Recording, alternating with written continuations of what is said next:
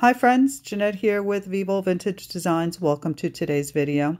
So in this video, when I started this video, I noticed that I kept leaking air from my compressor, from my airbrush, and I realized that I had a crack in my additional moisture trap, and the compressor kept running incessantly because it was trying to compress more air to keep it at the PSI that I had it set at.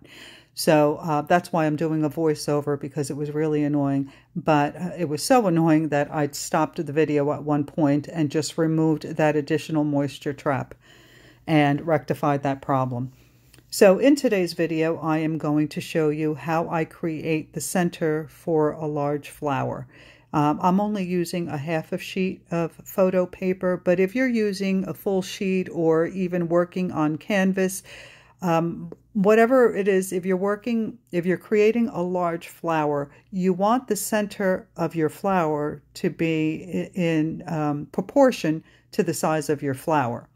So this is how I create the centers for mine, and I'm sure there's many different ways, but this works very easily, and I'm just using something that everybody has at home. So here you see me blowing out my petals. Now, the colors that I'm using are crimson, cranberry, pitch black, and of course, snowcap for the center. And the PSI on my compressor is set, I think it's set at like 30 or 40, I'm not sure. Let me take this opportunity to remind you that all the products used are listed in the description box just below the video. If you don't see it, click on Show More and the list will expand, and you'll see all the products and links. Also, please don't forget to like, comment, and subscribe. Your support for my channel is greatly appreciated. And here I've added the second color. The first color I used, I think, was crimson, and I'm not sure, to be honest with you. And I added a little bit of purple into the red to try and deepen the color, because that's what I do when I'm working with watercolor. But it doesn't seem to work the same with the alcohol ink, or perhaps my application was not correct. But I do like that the little bit of purple that showed up in the petals as I blew them out. And you can see that to create these large petals, I'm using a large amount of alcohol. The less alcohol you use, the more narrow your petals will be.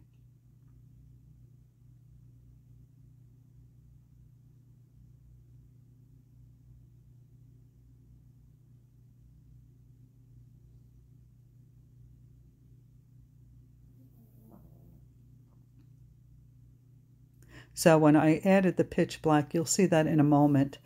I only had a little bit in that bottle, and I squeezed it, and I guess it was a little clogged, because when I squeezed it, too much came out.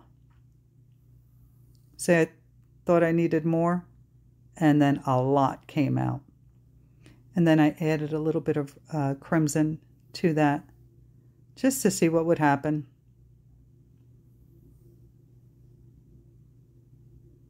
And at first I thought I had ruined it, but worked out perfectly. So you can see that that center is pretty large. It's, I would say, about 2.5 inches or 3 inches maybe 2.5. So you can see that the pitch black really kind of took over. And at first I was disappointed, but I didn't give up on the painting. I kept going, kept blowing out my petals. And then what I started to do was to put the alcohol just touching the side. Now, I have a follower who sent me these cute little bottles for alcohol, and I'm still using my old one that is cracked. So when I refill my bottle next time, I'll be sure to use my new bottles that she was kind enough and generous enough to send to me.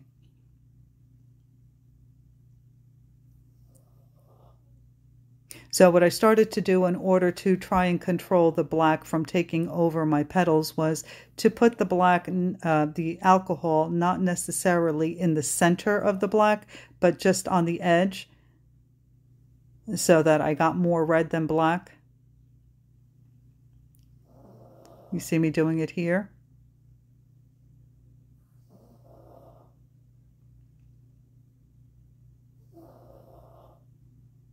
And I just went around blowing more and more petals until I was satisfied with the look. And you know me, I say one more petal, just one more petal, and that turns into about 5 more. But I think that I'm finished here. Okay, so now I'm bringing you closer so that you can see the center of my flower. Now, to create a large center, I am going to use a cotton swab, like a micro brush. So you can see here I'm tightening the fibers of the cotton around the brush, the swab, so that they don't get too loose, because as soon as you start dabbing, they start to become undone. And you can see here that the pitch black is absorbing the snow cap.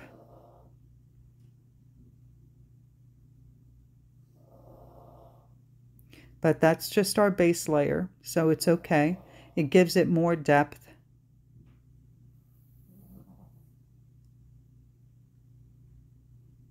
And keep switching your cotton swab if you feel the need to, especially when you're first starting out with this technique. You'll find that the fibers of the cotton swab become loose. I put a little water on my fingers and just spin it around so that you see me doing it there.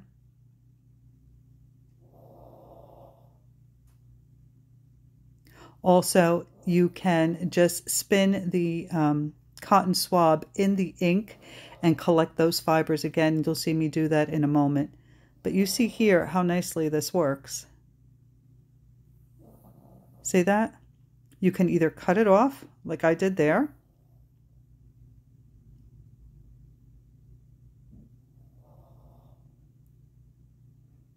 and be sure to dry in between layers.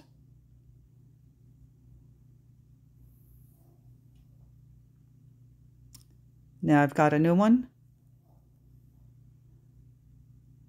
I tightened those cotton fibers, but as soon as you start tapping, they start to come loose, which is really annoying. And in a moment, I'll show you what I normally do.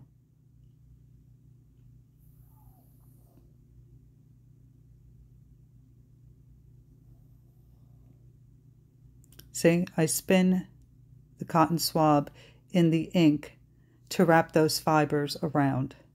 And if you continue to do that, you don't even have to switch your cotton swab, unless of course you were applying your first layer and it collects a lot of the black on the tip.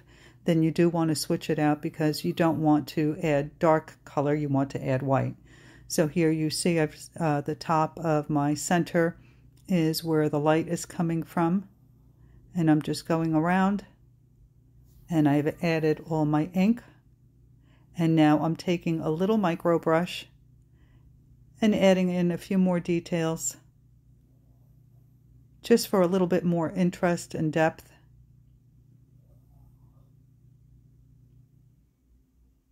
And you can see how big the center of that flower is.